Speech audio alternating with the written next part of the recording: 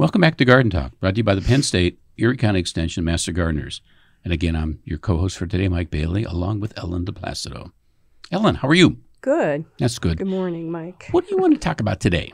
Well, we're going to mention cool and warm weather crops. Yeah, I think we've done a little bit of this in the past, but I think we're going to kind of run through it kind of quickly to give some reminders. So what about these cool weather crops? Okay. Basically, cool weather crops are crops that can be seeded, transplanted, and grown in cooler temperatures. Kind of makes sense, right? Yes, it does. They're the first to plant, but what you probably want to know is the approximate last frost date in the spring and the first frost date in the late summer, because you want to plant cooler weather crops both times of the season. Okay, fine. Good point. Good point. They can probably be placed in the garden about 2 to 4 weeks before the traditional last frost, but you need to be prepared to cover them if the temperature drops below 28 degrees. Yeah, you're right. When you get down into that area, you need to be careful. So you want to pay particular attention to your little microclimates because, you know, if you live in an area where you a little bit of a dip, you're going to get quite a bit colder than somebody, who's out a little bit further and, you know, doesn't have that change in topography. Right. I know I see that in my neighborhood in particular. And we're looking for soils that are probably, you know, a minimum of 40 to 45 degrees Fahrenheit, before you do that planting.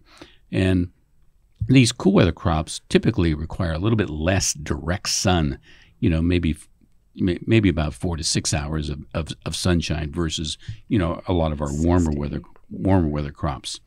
And typically these cool weather crops don't do really well in warm weather because they'll certainly turn a little bit of, you know, especially your lettuces and your spinach, they bolt, and the leaves will get a little sour tasting, etc., and stuff like that.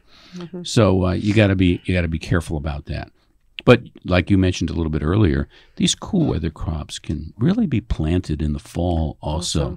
So we start a lot of cool weather crops right around Labor Day. You know, we always have a traditional nice crop of pak choy. Yes, we love that. that everybody loves. One of our favorites. So what are some of these vegetables or examples of cool weather crops, Ellen? Okay, the ones that we're more familiar with and I think people like are the peas, the radishes, and of course the lettuce.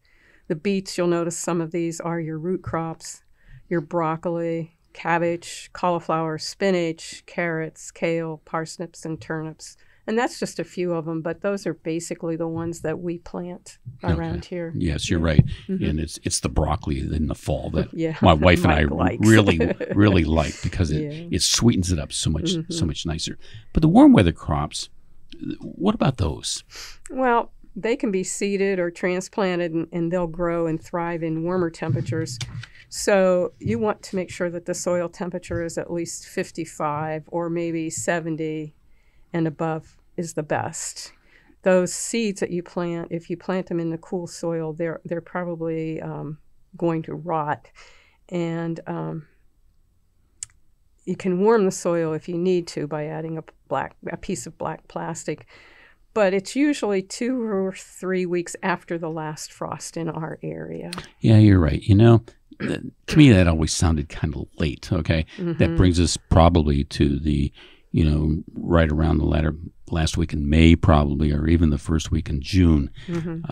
But you know what? Those warm weather crops, you know, once the temperature warms, once the soil warms, once the nighttime temperatures are up a little bit, they just take off. They do. You know, and, you know, I go back to this idea that, you know, the neighbor who puts his tomatoes in on Mother's Day, you know, and they sit in that garden for 3 weeks and don't hardly do anything, but they're exposed to a lot of pests, a lot of diseases, etc., and they don't really kind of grow very much at all. Right. You know, and then you can Memorial Day, you can put this, you know, tomato plants in, and guess what? 3 weeks later, all your tomato plants are the same size, your neighbors and yours, you know, because everything catches up once the temperature warms up. Once their soil is warm, and everything. We say that over and over and over again. So, you know, and the cooler temps will actually damage some of these, you know, warm weather crops.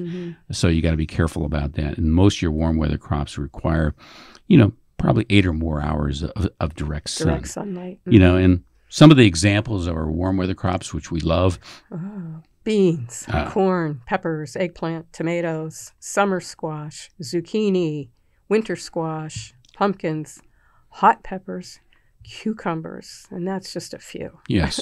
And experienced gardeners can, they know little tricks to extend the season, a little bit, a week or so, et cetera, stuff like that. But if you're a new gardener, okay, please try to stick to some of these guidelines because you won't be disappointed. Right. And then as you learn a little bit more, go ahead and try some of those little tricks. Sometimes they work and sometimes they don't. Believe me. Okay. I have a problem. And I go back to this idea that last year I direct seeded some tomato seeds into my garden on the 1st of June. Okay. And by Labor Day, we were having tomatoes. Right. I remember you telling me that you were excited. Yeah. So, you don't need to start your tomato plants in February to get off to a good start. Ellen, it looks like we've used all of our time. So thank you for listening. Thank you. Bye-bye. Bye-bye.